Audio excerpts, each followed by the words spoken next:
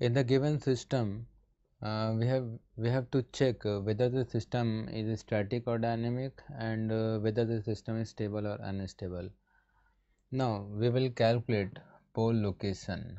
If we will calculate pole location, then it will be equal to z equals to 1 by 3.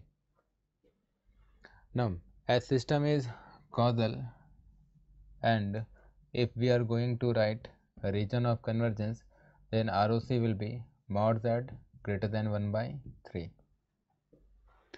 We can check stability by two ways. Now for causal system to be stable, pole should lie inside unit circle. Here pole is located at z equals to 1 by 3 and magnitude of this pole is less than 1. Since this pole is lying inside unit circle, then nature of system will be stable. Second method is we can check whether the unit circle is lying in ROC or not. If unit circle lies in the ROC, then nature of system will be stable. And here according to this ROC, unit circle is lying in the ROC, so system will be stable. Now about static or dynamic, we can proceed in this way.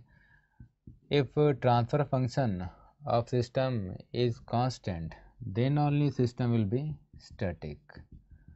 But in this case, this transfer function is not constant, or this transfer function is frequency dependent. Since the transfer function is frequency dependent, then system will be dynamic. So the system is dynamic and stable.